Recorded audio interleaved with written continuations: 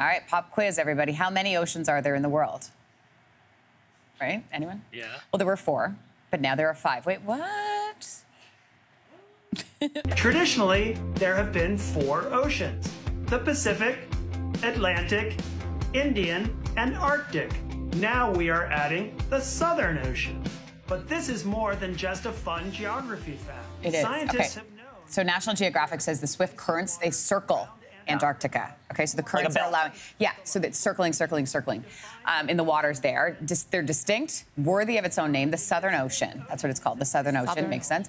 It has long been recognized by scientists, but because there was never an agreement internationally, it was never officially named.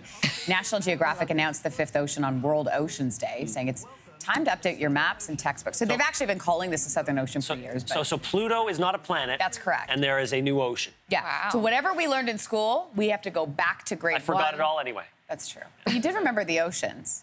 Yeah. That we have some, yes. Yeah, but now we have another one. Yeah, there we go. I know. The Pluto thing still, I don't. My daughter asked me a couple days ago, and I don't know. They'll change their minds again at some point. Yeah. That's To just me, not it'll nice. always be a planet.